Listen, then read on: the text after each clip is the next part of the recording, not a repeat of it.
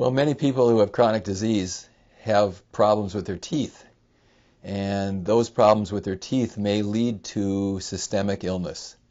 So mercury in the mouth, gum disease, root canals, all have an effect on the body because the mouth, of course, is part of the body.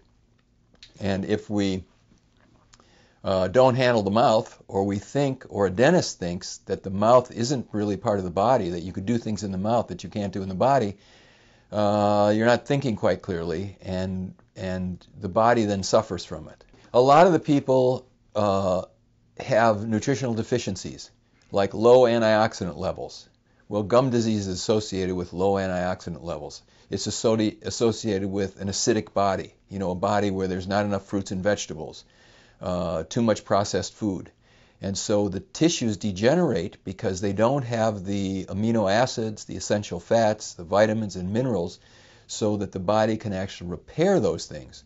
Plus, if people don't take care of their teeth, they don't brush, they don't floss, or they don't use a water pick, then bacteria accumulate, and if their mouth is very acidic, the enamel breaks down, and that leads to decay.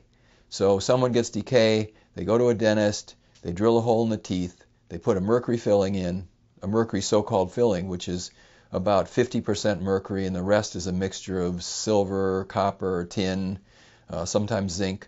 And those fillings don't actually attach to the teeth.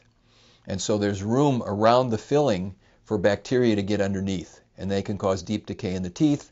That would lead to an infected tooth, possibly a dead tooth, which would lead to a root canal, which then would lead to a tooth that's dead, that remains in the mouth, that can then, the bacteria that are growing in that structure would then seep their products, their toxins, the biotoxins that they make, seep into the jawbone, into the nervous system, and into the rest of the body, and thereby they can cause illness. But that's the reason I count on Dr. Behm, because I couldn't do what I do without him, because many of the patients I see have problems in their teeth or their mouth, and he helps me a lot with that.